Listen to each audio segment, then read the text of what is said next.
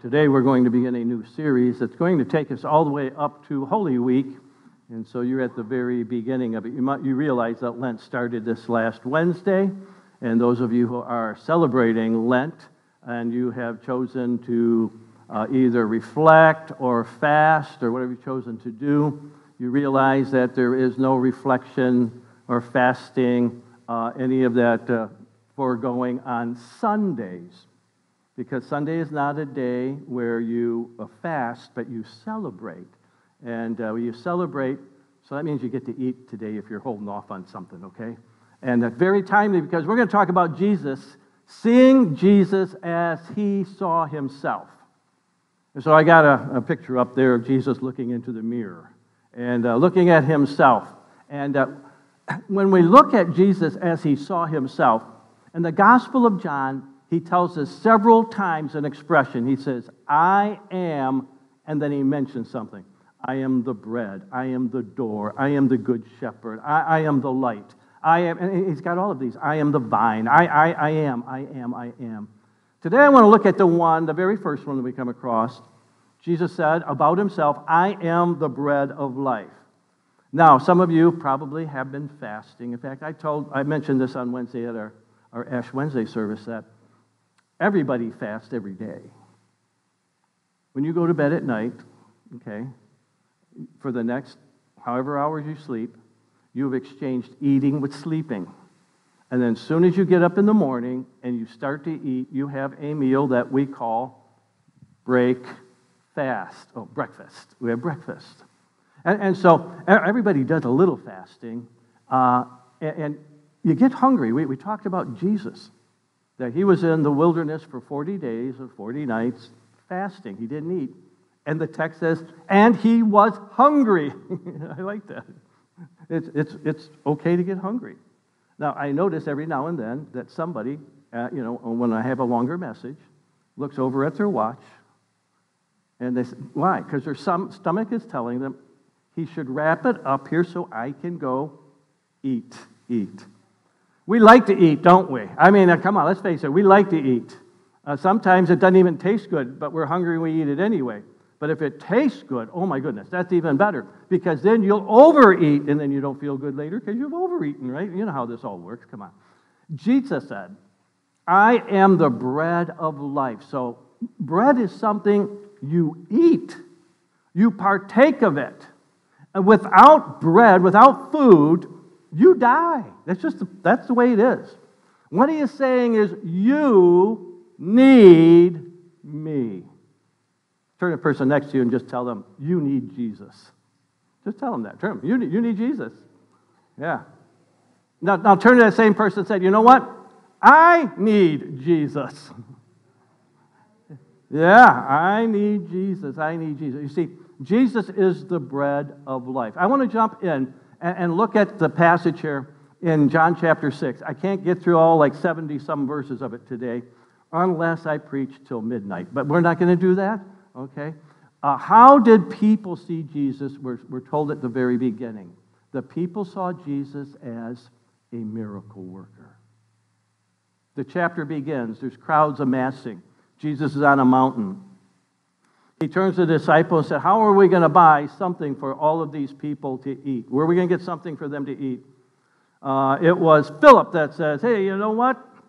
A year's wages won't buy enough for everybody here to eat. And then Andrew kicks in. He says, oh, but there's a little guy here. He brought his sack lunch. He's got a fish fillet sandwich. I think he stopped at McDonald's. No, he's got the loaves and the fishes. And then he adds this. He's both optimistic and pessimistic at the same time. We got this lunch. That's optimistic. The pessimistic, what is it among so many? Isn't that the way we go to God? We're optimistic that God can do it because he's done it for everybody else, but will he do it for me? Isn't that right? We're just like Andrew. Andrew said, but what are they among so many? And Jesus said, have everybody sit down, and he blesses it, and then he apportions it out. And you know this Bible story. You've known it since you're a child growing up in Sunday school. You know this story, that they fed everybody, and then so that there would not be any waste.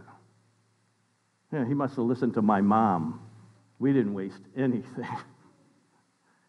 Lest there be any waste, collect everything left over. And when they collected it all, there were 12 baskets full of the fragments from the little boy's fish fillet sandwich. Isn't that great? The miracle. The people, how did they see Jesus? They saw him as a miracle worker. The 5 loaves and the 2 fishes, but what are they among so many? And Jesus took the loaves, and when he had given thanks, he distributed them. So those who were seated, and he says, and so the fish, and they all had the fish as much as they wanted. One of the other Gospels says they had it till the full. It wasn't like everybody got a little bite. You see, I could have probably fed the 5,000 with that, but you would have got a crumb. But they were all full. This was miraculous. So suppose you were there and you're watching this all happen. What do you think of this Jesus? You kind of like this guy. He just bought my lunch. He just bought my lunch. The second thing they saw in him, they saw Jesus as a prophet. You see, when Jesus did this, in their minds, come on, they're Jewish, they're connecting dots. This guy did something very parallel to what happened in the wilderness when they were wandering. They were without food, and all of a sudden in the morning there was this white stuff all over the ground. It was manna, and there was this guy by the name of Moses that they were held accountable to that. And Moses in Deuteronomy chapter 18, verse 15 and verse 18, said that God was going to raise up a prophet like himself. And when the people saw the sign that had been done, they said, this is indeed the prophet who was coming into the world. He's here. Whoa. We got a miracle worker. We got a prophet who's a man of God. This is the eyes of the people. Wow, this is great.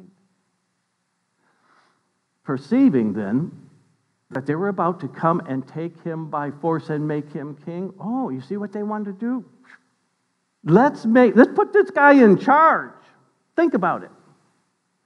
If he could do that, what could he do if he were the king? And so it was not time for Jesus to be king. And so they were going to take and make him king by force. They saw him as the potential king. If he could do that, then he could throw off the Roman Empire. He could get me a retirement check. I could quit working. I don't need to. Hey, he could produce enough food for all of us. Let's put this guy in charge. But Jesus withdrew to the mountain by himself. He withdrew from them to the mountain by himself. Matthew gives us a little longer version than what we're getting here in the Gospel of John, and he's telling the same story. And he says that Jesus went up on the mountain to pray. To pray. They're all trying to tempt him with flattery to be king. And Jesus says, you know what? I need some time with my Father in heaven. Now, he first tells the disciples, get onto the boat, go across the Sea of Galilee, and I'll meet you on the other side. And he's up on the mountain praying. Now, the fourth watch of the night, he stops praying and he looks down and he sees the disciples struggling in a storm on the sea. I just love this passage. The fourth watch is somewhere between 3 and 6 o'clock in the morning. It was on that fourth watch, not before it, but so sometime between 3 and 6 in the morning, he stopped praying. Wait a minute. If he started praying when he left the crowd and went up on the mountain, he's probably been praying from like 6 o'clock at night to 6 in the morning. Whoa. That blows my mind.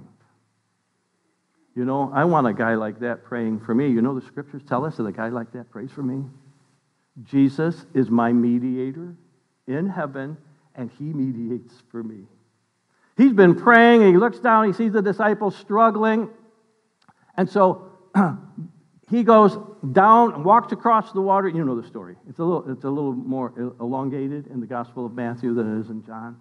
But he's walking across, because in John it says Jesus was walking on the sea, coming near the boat, catch up with the disciples, and they were afraid. Matthew said they thought it was a ghost. This is my favorite Halloween story for the kids. A real ghost story. They thought it was a ghost. Peter recognizes who he is. John doesn't record this. Matthew does. Because John is more concerned about all the reactions of the people here than he is about the story of the disciples. In any case, Matthew tells us that Peter says, Lord, if it's you, bid me to come out on the water. He goes out walking on the water. When he takes his eyes off of Jesus, he sinks. And there's a sermon there too, isn't there? When we take our eyes off of Jesus, we begin to sink. It's just that simple. Then Peter prays the opposite of Jesus. Jesus has been praying for like 12 hours that night. Peter prays the shortest prayer in the Bible. Lord, help! That's it. Save! The Lord reaches down and says, oh, you of little faith, pulls them up out of the water. They get in the boat, and the text says they were immediately to the other side. Some people miss that part of the miracle. Here they were in the middle of the Sea of Galilee. As soon as he got in the boat, boom, they're at shore. Wow. He is the Lord over creation. He's the Lord master of all of creation. Jesus was walking on the water, coming near, and they said to him, he said, it is I, don't be afraid. Then they were glad to see him, and they got in the boat, and immediately the boat was at land to which they were going. He was missing in action because when the crowd saw that Jesus was not on the other side, where he'd been up on the mountain praying and he performed the miracles of feeding the 5,000, when they saw he wasn't there, they got in the boats and they went, I like this, seeking Jesus. You see, Jesus is worth pursuing in their perspective. And when they found that he was on the other side, they said to him, Rabbi, teacher, when did you come here? And how did you get here? When did you come here? We just saw you last night on the other side. We saw you didn't get in the boat. How'd you do this? How'd you do this? They knew that he was worth pursuing. So what I'm trying to say here, in the beginning of this passage, they saw Jesus as a miracle worker, as a prophet, as a king, as missing in action, and worth pursuing. Miracle worker, man, if he could do that, he could do something else for me. A prophet. We've been waiting for a guy like this to show up. A king. Let's put him in charge. I'm going to put him in charge. Missing. Wait, where'd he go? Just when I need him, where is he? Worth pursuing. I better go find this Jesus. My question is, so how do you see him? That's how the crowd saw him. How do you see Jesus? Is he your miracle worker that, your go-to guy when everything else has failed? I'll go to Jesus? Is he the prophet? He's got some really good things to say. That's what a prophet does. He preaches. Is he the king? Come on, really. Is he the Lord and the master of your life? Is he kind of missing in action? Oh, you get through your day and you all of a sudden say, whoa, where's the Lord? I feel like I'm on my own here. You ever feel like that? Ooh. Worth pursuing. You know what? I need to pursue him even more. How do you see Jesus? That's the question I want to ask. Well, the second thing I want to notice here is how Jesus saw them. Ooh, we just saw how they saw Jesus. So how does Jesus see them? Well, according to the passage, he's dealing with a selfie generation. Now, they didn't have the phone, taking their own picture. I could have just seen that, Peter out on the water. Hey, I got to get this one. Jesus, could you move over a little bit? I want to get you in here too. No, it wasn't like that. Jesus answers them, truly, truly, I say to you, you are seeking me. He puts it right out there. They're seekers. Not because you saw the sign, but because you ate and you were filled. He said, it didn't change your heart. You're looking for me to fill your belly. I want to change your heart. And a lot of people see Jesus as someone who can get me out of the jam, and then they want to go back to their old ways. Jesus wants your heart. Because if he gets your heart, he'll change your ways. Just that simple. It's the way it works. He sees them as not being legitimately honest about Jesus, but all about themselves. Wow. He sees them as spiritual freeloaders. Do not labor for the food that perishes. They wanted all the external. But he says, but for the food that endures to eternal life. You're focused on the physical and not the spiritual. The food that endures to eternal life, which the Son of Man will give you. It's a free gift from God. That's what the Bible says. It's not of works lest any man should boast. It's the gift of God. For on him, Jesus, God the Father has set his seal. I am the anointed Messiah. I am the Christ. I am really the king, but not the king that you want. I'm the king that God wants. And you need to line up with what God wants and not just what you want. And so they're spiritual freeloaders. They want to freeload off of those who truly believe. They want to be in that crowd. They want to get a spillover of the blessing rather than be in the blessing themselves. He saw them as contentious. They're contending their own position. They said to him, what must we do to be doing the works of God? Well, so what do I got to do to get in on this? They're still not getting it. It's not what you do, it's what you believe. And what you believe changes your heart, so then you do, because your heart has been changed. To do something to get it is to reform yourself. To have your heart changed is regeneration, to be a whole new person because of faith in your heart. Because of faith in your heart.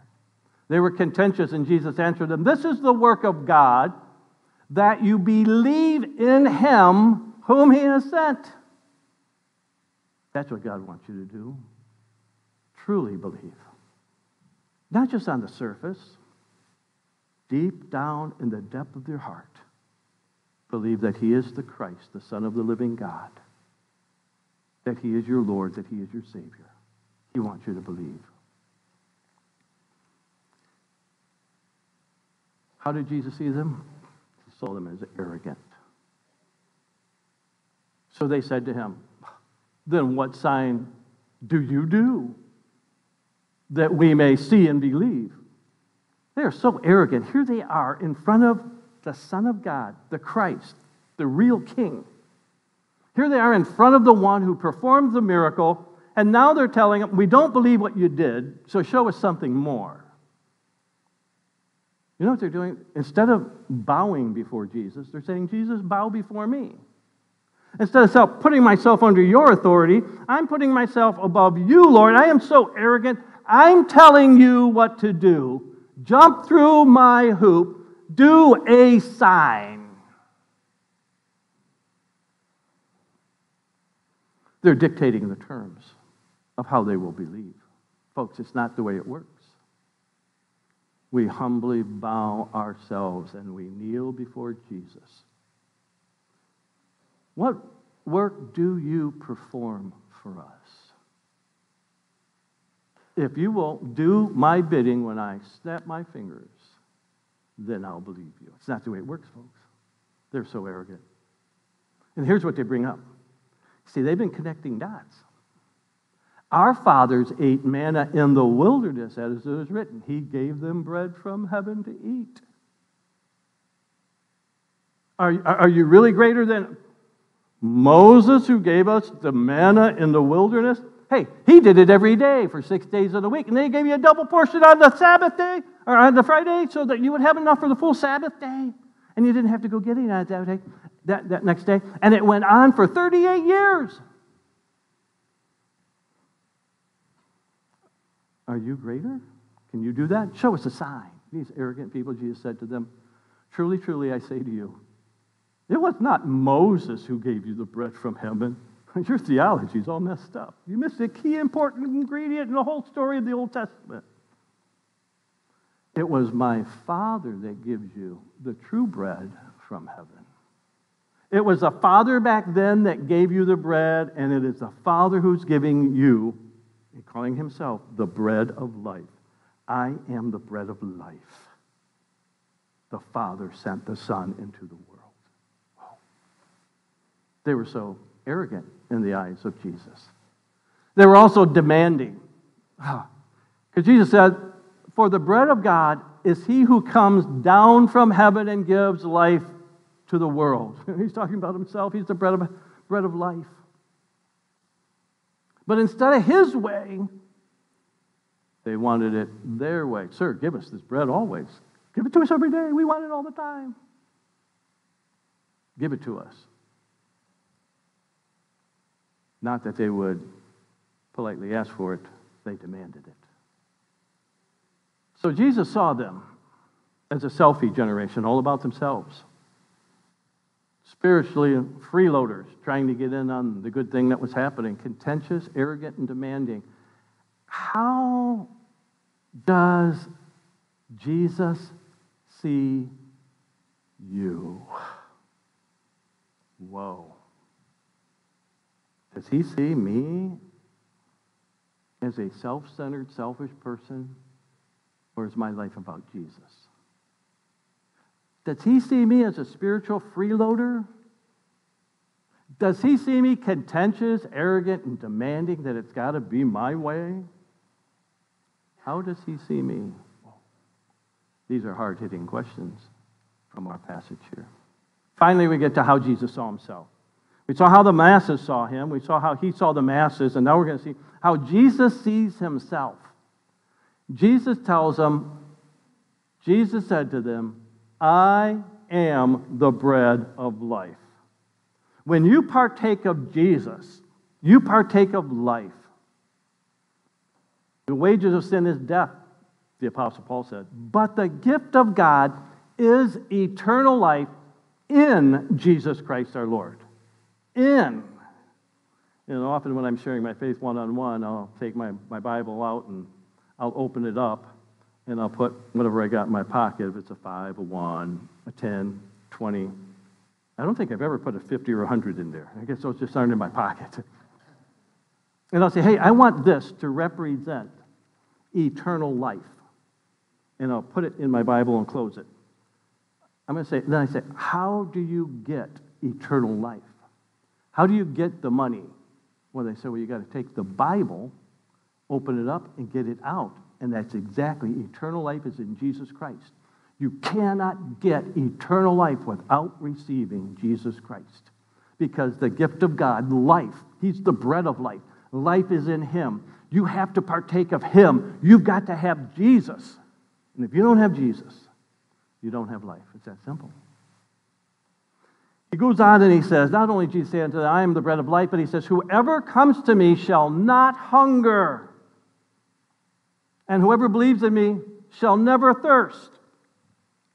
He's really starting to mix the metaphor. This bread is like a flow of water, too, because he's really not talking about the Lord's Supper. He's not talking about, your fish fillet sandwich, the bread. He's not talking about that, the physical. He's talking about the spiritual. He is the bread of life, and like you eat food and you drink to sustain your physical life, you must have Jesus to sustain your spiritual life. It's just that simple. If you want to be satisfied and full and never hunger or never thirst spiritually, you have got to have Jesus in your life, for he's the one who fills and satisfies. He's the satisfier of life.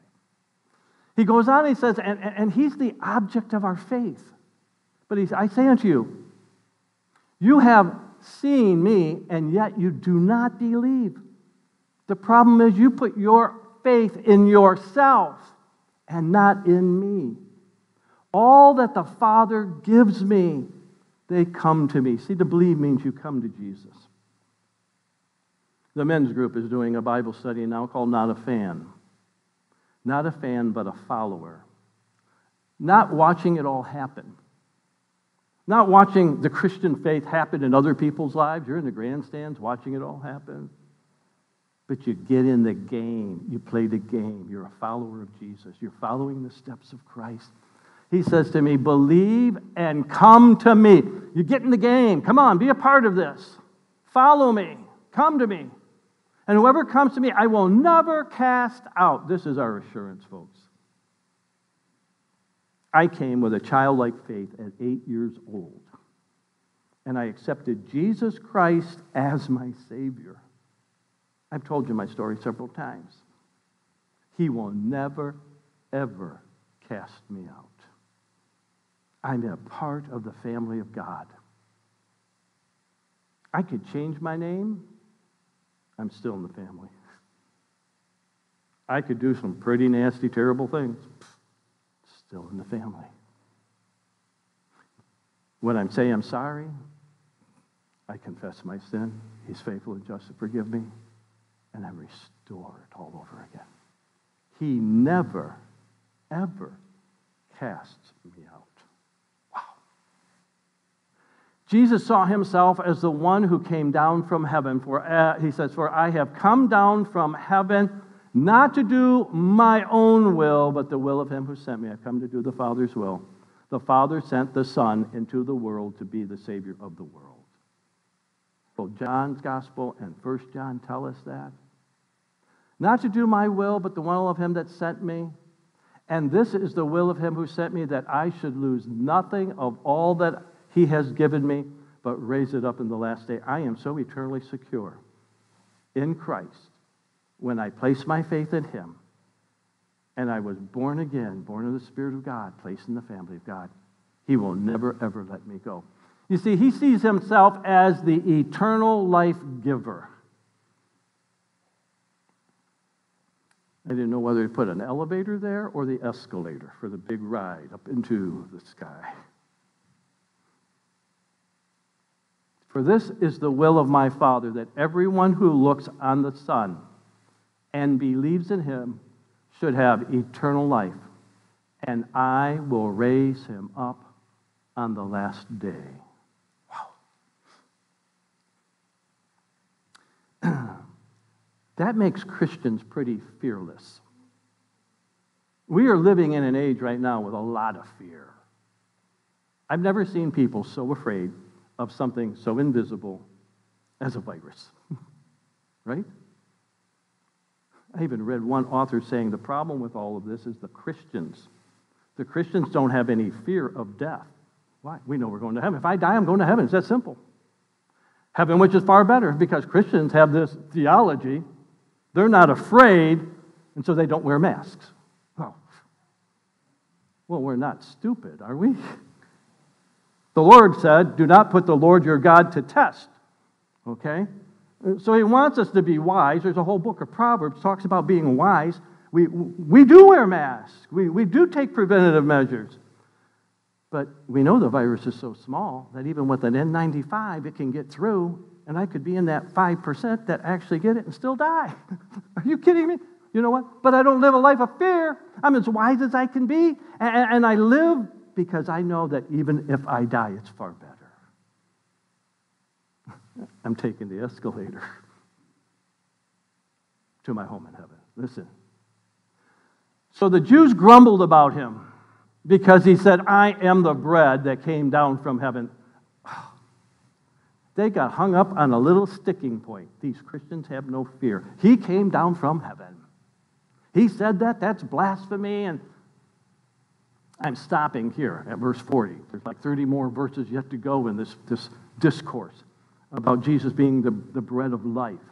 And it's going to wind up in verse John 6:6, where the disciples weren't having a problem with this, but all the other people that were following him, all these seekers, all these people that talked about in this passage, it said they turned, all those disciples left him. All the seekers, they left him. Because he started to say some hard things like, you must eat my body and drink my blood. And they're thinking physical, cannibalism. What's wrong with this guy? He's crazy. But he's been setting the stage. I'm talking spiritually. You really got to have a relationship with me. That was too much for them. They turned away. In John 6:6, it says they turned and departed from him. And then Jesus turns to the disciples and said, will you also turn away? And they said, where will we go? Only you have the words of eternal life. So how do you see him today? I just want to wrap up with this. How do you see him today? Do you see him as he sees himself, the bread of life? I cannot live without him. I have to have my morning time with him. I get into the Word, I pray, or maybe it's your evening time. But man, I got to have a meal every day. I've got to have some time with the bread of life. It will change your life if you do. Do you see him as the satisfier of life? Because of that time with him, he gives me meaning and purpose. He opens my eyes through the day to people in need or to a truth or a blessing that I would have missed otherwise because I have a relationship and I'm living off the bread of life. He's the satisfier of your soul. Is he truly the object of your faith? Or are you trusting still in yourself? Are you saying, he is my Savior, he is my Lord, he is my God? How do you see him? Do you see him as the eternal life giver? I know for sure that I have the gift of eternal life that he has given me. That brings so much peace and confidence, courage, fearlessness, that you know that you have eternal life from him. Jesus saw himself as the bread of life. I want you to see him that way too.